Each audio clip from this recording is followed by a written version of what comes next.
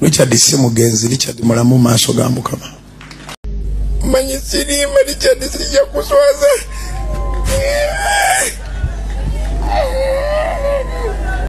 Kale tulizeeko David Ntolonde Chikemu. Sumba. Nina nimuza tata lwaki Bujingo Saabalwanyi yasomo kumi wafe wanene nsobyeri kwani Uganda mu Charch yani na Bujingo atabantu ewava olukalikali wanene nsobyeri kwani saba mukulu Bujingo wafe tuwo mukumi wafe Nze nsaba Mukama leero obuyondo babukuba ekiro naawe tukuziike leero okomye okutta ne banno weepanka nnyo bulijjo batulimba ne Pentagoni ekulukuta musaayi Uganda is bleeding nabagamba balonchinga firimu Uganda is bleeding moments later manyi sirima Richard sijja kuswaza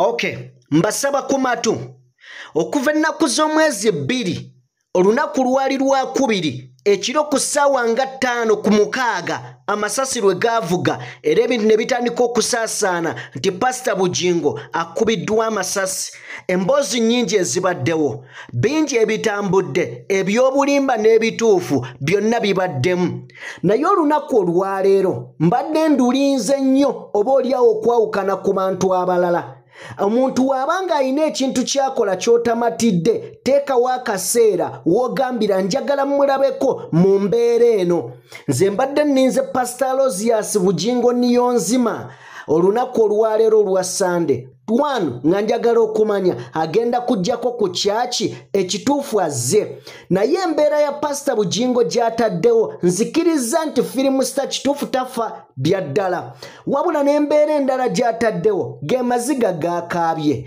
bwe ndabye oba ga bulimba oba matuufu kyonna kye kiri bwe ndabye Pr.Bujingo nga breakinze down n'akaaba obwongo bwange budduse nnyo n'enzira y'e Masaka mu kalulu ka 2021 nga Bobi Wine anoonya obuganzi mu bantu n'enzijukira Frank Senteza we yafiira n'enzijukira Ashraf Kasirye we bamukuba amasasi oba we bakakanista ku mutwe n'afujja omusaayi bannamawulire abawera we bakubibwa okubula okubatta banji bavaayo bakaaba obwongo bwange buzzeeyo n'enzijukira His Excellency Robert Kyagulanyi Ssentamu bwe yajja mu ddwaliro wano waliwo Frank Senteza wano mu ddwaliro walala balwanagana na bulamu bwa Ashraf Kasirye obwongo bwange butambudde era ne mpulira nga n'amaziga gampitamu nzijukidde ebigambo bya Robert Kyagulanyi Ssentamu bye yayogera nga mbiriflectinga direct ku bigambo oba ku situation eya Pr.Bujingo nenkwata abantu babiri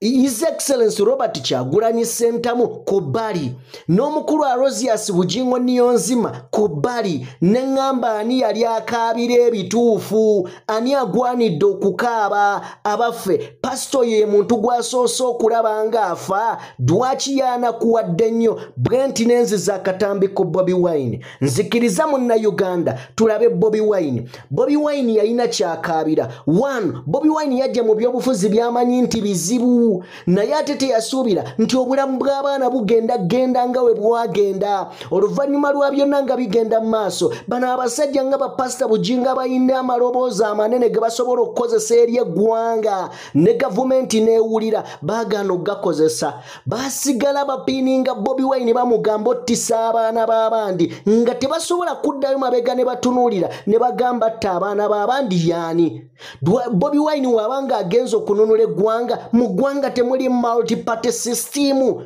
singa baali tebabyagala tebandibireese. Kakati gwe Bujingo n'okozesa omuzindalo gw'olina n'eddoboozi Katonda lyeyakuwa n'ogaana oddikozesa ku lw'obulungi n'ekitiibwa kya Katonda eri abanyigiriza, kuba Katonda always ayimirirawo ku banyigirizibwa, tabeerangako ku banyigiriza. Twagala abaana be nga tuli bulungi. Gwe n'ogaana okuraisinga eddoboozi lyo ku lw'ensonga entuufu, wabula n'onenya abadde akola ekituufu. Lwaki ottisa abaana b'abandi n'ogaana okubuleeminga oyo atta n'obuleeminga mbwattisa ng'ate kyakola akikolera mu mateeka. Njagala tulaba akatambi ka His Excellency Robert Kyagulanyi Ssentamu yatuuka ekiseera n'agamba bannange munsaasire, simanyi bwe ngenda ku facinga faces z'abantu b'abano abaana oba bazadde b'abaana bano ngenda bagamba nti abaana baabwe mbakoze eki. Njagala tulaba akatambi kano. Amumanyi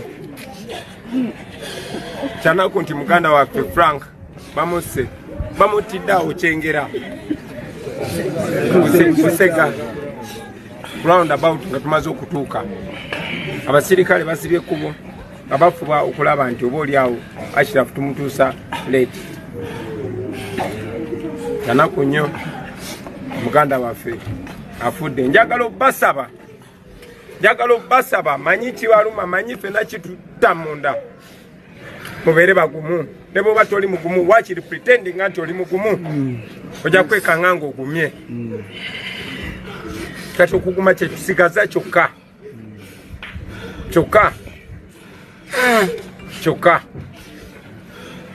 Bwe tutagwamu maanyi, olunaku lujja kukya twenyumirize mu bye tukola, kubanga si bikyamu baganda bange, tituli bakyamu. Kyanaku naye mbadde nnyina okuba amawulire ago ag'ennaku. Babi abadde annemesa okujja okwogera nammwe ng'alowooza nti nyina engeri gye nnyinza obatusako amawulire ago ey'enjawulo, naye nga nyina babulira mazima, kubanga bino bye tulimu bya ddala. Kansabe ffenna Mukama atugumye. Ngenda kuddayo munda nkibere mu intensive care following Ashraf. Nenjaga bazama amanyi nti Ashraf tune essuubi ejja kutereera. Kyanaku nnyo omwana w'abandi oyo munsaasire nze baganda bange, simanyi bwenyinza kunnyonnyola abazadde b'abaana abo, simanyi nammwe bwenyinza bannyonnyola, naye kyenyinza okugamba okubabulira amazima. Kamawulire ge mbadde njagala obbawa mikwano gyange. Ne buli omu agumye munne, abaana abo mubakwateko, mumuhaginge munyweze, fenna twesibe ekimyu, buli omu agumire munne. Okay, bw'olaba His Excellency ng'akaaba amazima, amaziga gayinza okuyitamu, owuliranga naawe oweddemu, naye nga tusiiba tugamba bannange eggwanga. Amazima gali nti newankubadde temwagala kuva mu buyinza kituufu, naye Uganda temwagigula. N'ekirala, singa mwali mumanyi temwagala byabufuzi bibeere mu Uganda, temwanditaddewo nkola ya multi-party system kugenda maaso na kutondangawo bibiina nga mumanyi ba opponent mugenderera kubattana bamalawo. Abaffe, waliwo omusirikale asinzidde ku Charch ya Pastor Bujingo n'agenda maaso n'okuba ng'ategeeza nti mmwe mwenna abasinzira ku social media ne mugenda maaso n'okuba nga mujajinga era nga munenya omusumba Bujingo, ekyo kye mukola kikyamu. Ntunuulidde omusajja ono ali mu uniform ne ŋŋamba sijja kunenya, sijja munenya kubanga ali mu kintu adifending eki. Njagala tuwulire ebigambo bino, naye bwe tuvaayo njagala mbeeko akakunizo kenkuteekamu katono nnyo akooleka nti eno firimu ya Pastor Bujingo yamutuddemu. Bangi abaana bavuddeyo nga bagamba nti oba oliawo ebintu by'okuzimba Pentagon byandiba birinnyiddwamu omukoosi. Ampuliriza, ye kennyini mwenyeeke amanyiddwa nga Niyonzima Bujingo Pastor agambye ebya Pentagon tugira tubiwummuza. Mulowooza akatambi tekakyuse nzingulula? Kale katusooke tufune omusirikale ono. Kyenjagala okulabula abantu ebintu byotategeera bulungi biveeko. ettemu lyazze omuntu yafudde omulala yawonye lwokubanga social media ne kamera byajje gwe n'ofuna akakamera ne weetuuzaawo n'otandika okwogera ebintu by'otategeera. It's very dangerous. Beera mu layini yo kati nze mwesi gye sobola kudda wano nentandika okukwotinga bayibuli eyo nga bwe mbadde mpulira wano simaniimu yadde olunyiriro lyolwo naye olugezigezi lunkwate ntuule wano tandika okwogera ebya bayibuli. No. Buli muntu abeere mu layini ye. Ebintu ebya security biina bannanyini byo naddala nga kino ekyabadde tulina abakugu ba poliisi aba crime intelligence kati kibalekere naye gwe ebyokutandika okuweereza opinion zo mu bantu oyongera okwonoona obwonko bw'abantu oyogera kusiga bukyayi. Please stop, keep in your lane. Mbasabye busabisiragira nayanziza pastor webale kusimatuka. We thank God for that. Katonda abeere namu. Okay, ow'amagye atugambye tubeere beegendereza ku bigambo bye tuwogera. Otherwise bijja tuleetera ebizibu. Bwe tuvaayo ne tutunuulira tooki naddala mu njugu eno eyatuuseewo ku Pastor Alozias Bujingo Niyonzima ey'okkubwa amasasi ne tugamba nti si ntuufu. Babadde bagamba nti fe ab'oku social media tuwoggana buwogganyi naye n'abakugu balooya n'abatunuulizi b'ensonga z'ebyobufuzi n'abo abatunuulira embeera ng'eyatuukawo ng'ennaku z'omwezi 2 olunaku olwokubiri nga bakuba Alozias Bujingo Niyonzima n'omukuumi we bodyguard owa UPDF owa SFC omukadde w'ekkanisa amazima embeera eyaliwo eyagala etutwalira ddala n'abaasoma nti nabo tebagitegeera. Kakati bwe baba ng'abaasoma tebategeera mbeera eriwo njagala tugende tutunuulira akatambi kano. Eno firimu ekoma oluddawa. Amazima gali nti osobola okulimba ensi nkiddamu osobola okulimba ensi naye tosobola kulimba Katonda. Newankubadde gye bali kulamulira tuyinza obutabeera kumpimpi kumanya naye ajja kukulamula ate ekyennaku ayinza okukulamula ng'okyali ku nsi. Tetugamba nti gukusinga no, wabula tugamba nti wandibadde mwerufu n'okola emirimu gya Katonda. Firimu z'ozannya ojja zifiiramu. Katulabe kano akatandika obutandisi. Awo Mukama n'angamba lya sinema tokkirizibwa kasobwa kalimu n'amaloboozi okuva ewa Katonda. Saagala bakunyumirize, saagala osubwe, yubuliki yumisi, kkiriza kunyumiza.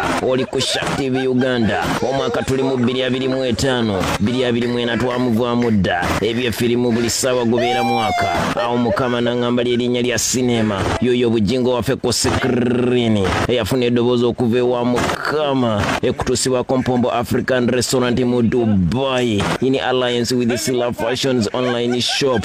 Batunda baya ne kanzu ku bei dondolo. Kuruno tuli Madina mu Saudi Arabia. Kati firimu ino tulabe motoka y'omusumba Bujingo yiye tuka ku supidi wabula teyamanya nti gyagenda wali yadduyi. Laba bwagwa mu bayeekera emondo yatabuka emotoka ne batandika ogisindirira amasase. Pasita yasoberwa anonya kyazaako takiraba. Musajja wa Katonda gwe seke ya sauti wabula mu kaseera akazibu kano eddoboozi okuva mu ggulu lyakka. Bujingo nkulaba osoobeddwa. Kwata handi bureeki okwe mu sitiiringi naye teweenyeenya. Musumba yakolera omwoyo kye yamugamba wabula simanyi oba ku lubuto lwa Bujingo mu sitiiringi ajjayo wabula teweerabira nti it is a cinema as in firimu.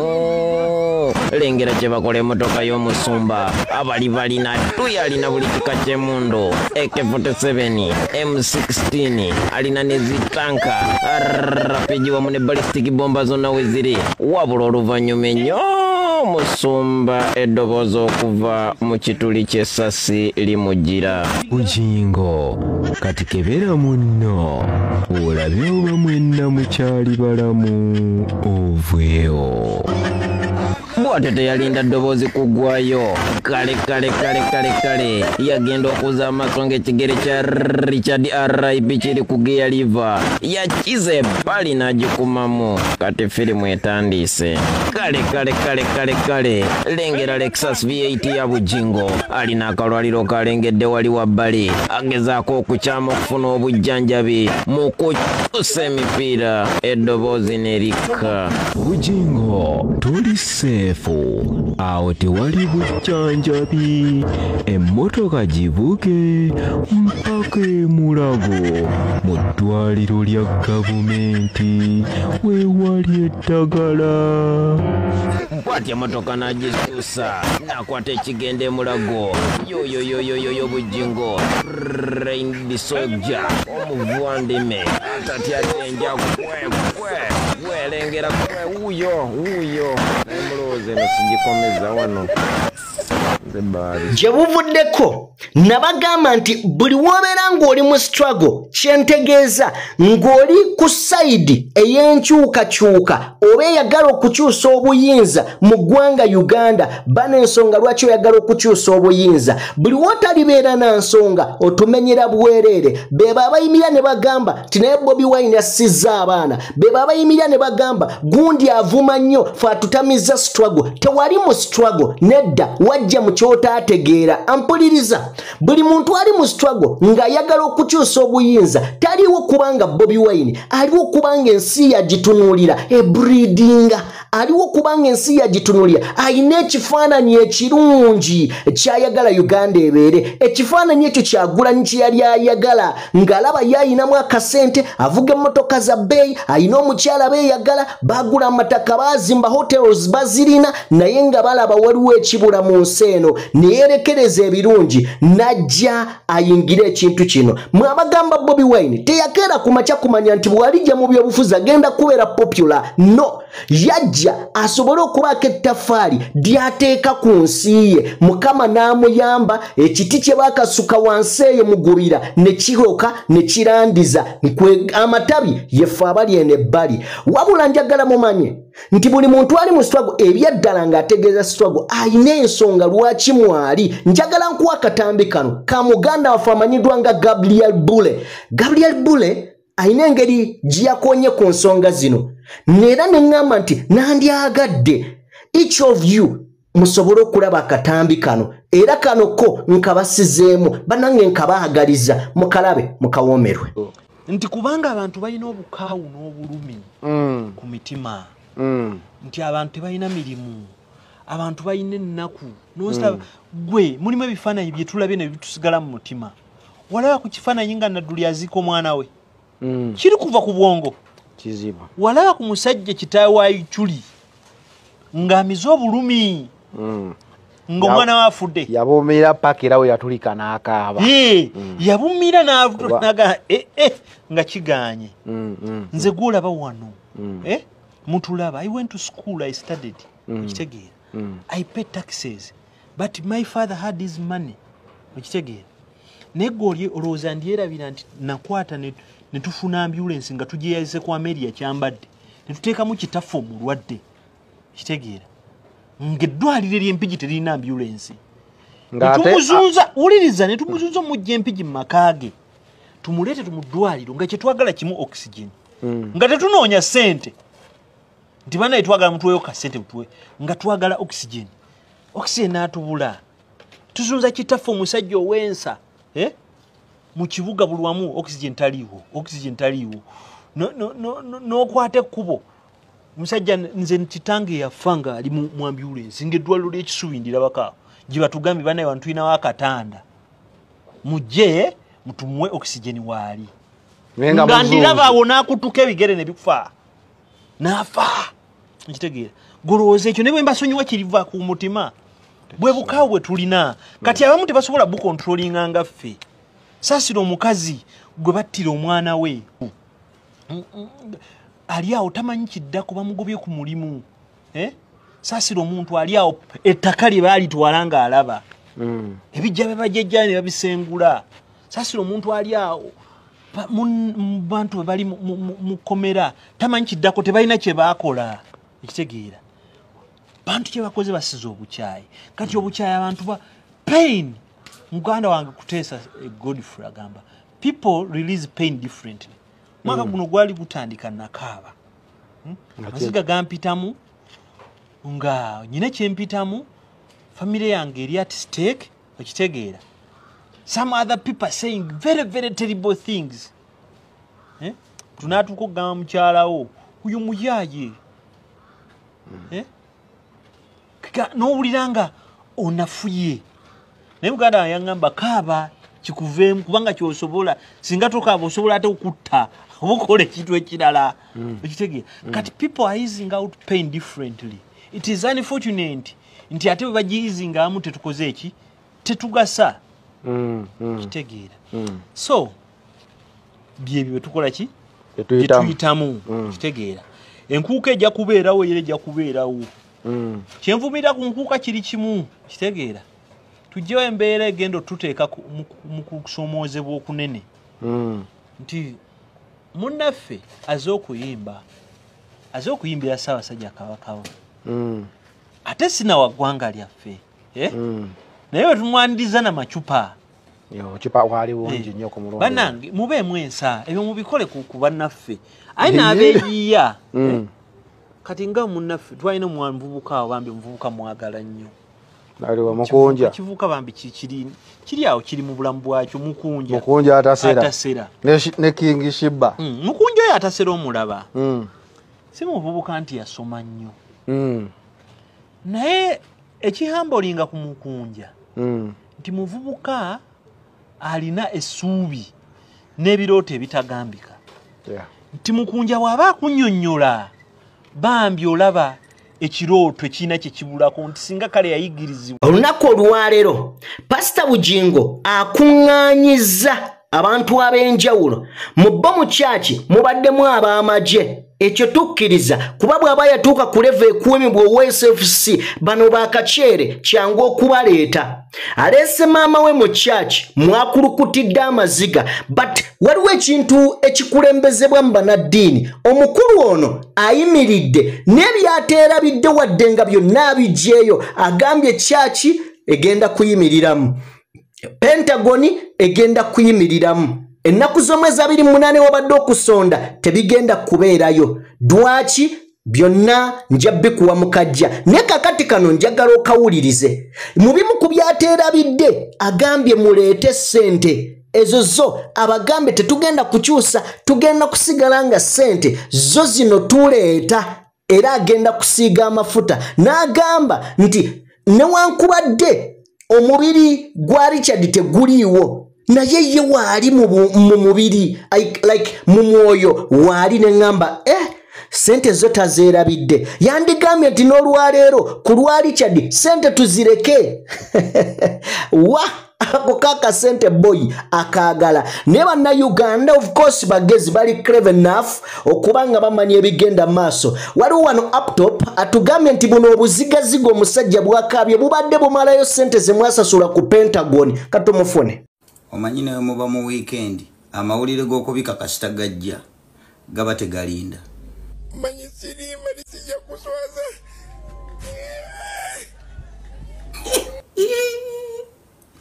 agambye atya Pentagon tugireka tujja kukizimba tulizimba olulala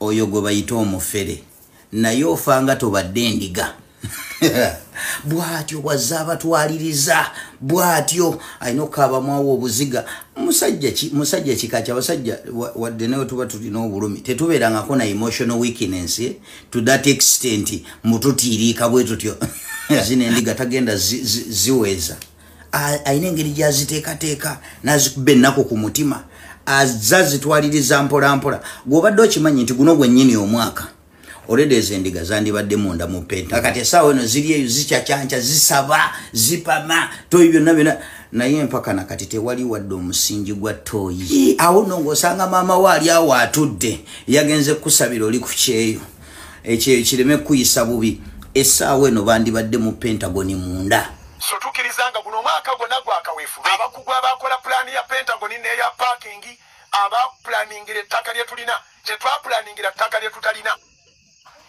Twapulaningira ttaka lye tulina. Okay? Abakugu batuga nti ebyo byonna nga bwe bifaanana. Ekinene nnyo omwaka gumu n'emyezi 6. Gy'emyezi 18.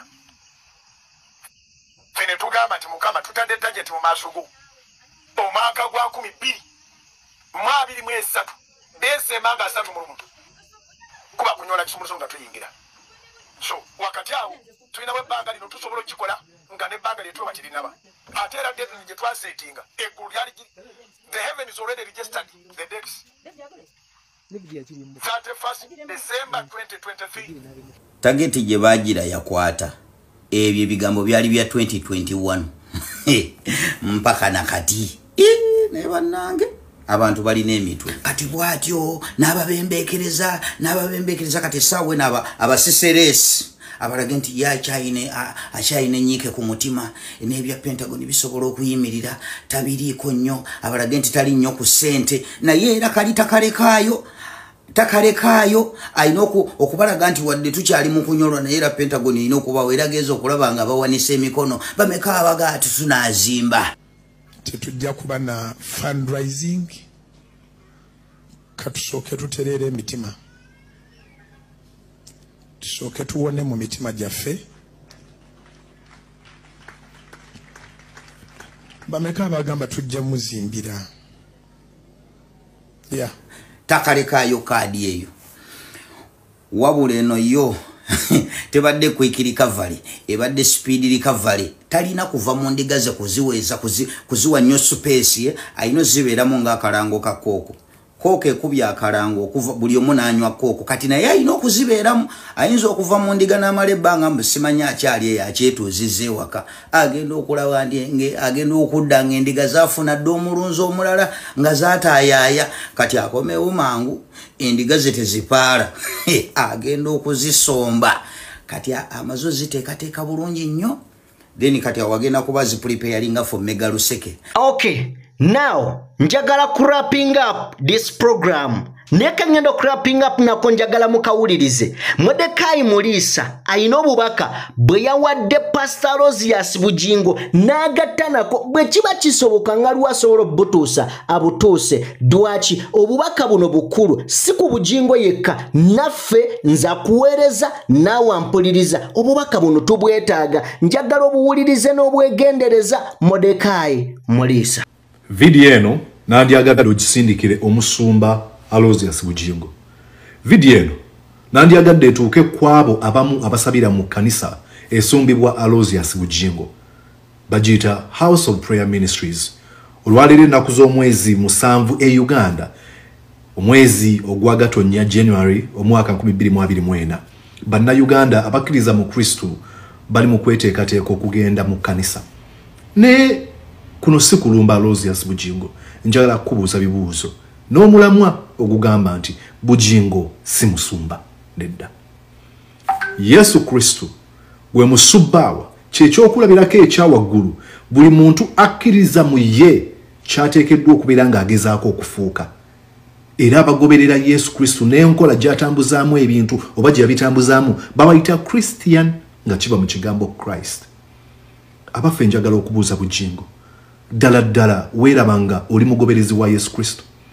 Emu ku ebyo tusoma ebyakolebwa ku Yesu Kristo bagamba nga anaatera okuteekebwa ku musaalaba omu ku bagoberezi be Peetero amutemako atemako abo baali bamulumbye okutwa kusalako.